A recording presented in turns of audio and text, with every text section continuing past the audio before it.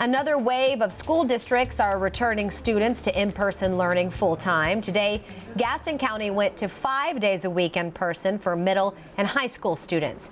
Chester, Lancaster, and Union counties returned to 5 days a week in person for all grade levels. CMS middle and high school return to in-person learning 4 days a week. It is the most classroom time that age group has had since before the pandemic. And some of those students will have the protection of the COVID vaccine. Supply of vaccine in the area is going up, and so are vaccination rates. WCNC Charlotte's Chloe Leshner is at the Bojangles Coliseum in East Charlotte with more.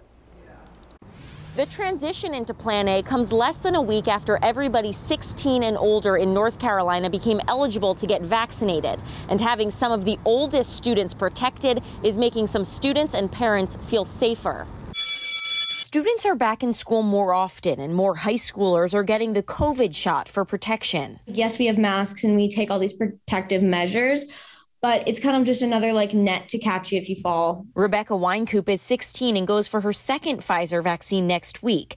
It's the only shot 16 and 17-year-olds can get. I am really encouraging my friends to go get it. And everybody who wants to go get it, if they tell me, I'm like, oh, I'm going to help you try to make an appointment so you can get it because I want more people to be vaccinated. Her mom, Heather, took part in the Pfizer trials. Long story short, I didn't have the real one, but without the placebo people, we can't make research happen anyhow. And it was important to her that the entire family get vaccinated. Her oldest daughter was heading to nursing school, and her husband teaches at CMS. He would say that he feels safer. I would say that he is enjoying the fact that he now is fully vaccinated, ready to go, and he is thrilled to have his students on campus as many days as he can have them. Not only do they feel safer, but they can see brighter days ahead. Everybody who gets vaccinated is one step closer to being able to not have to wear masks all the time, and that makes me very excited.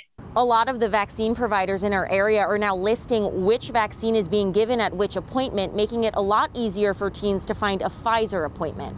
At Bojangles Coliseum, Chloe Leshner, WCNC Charlotte.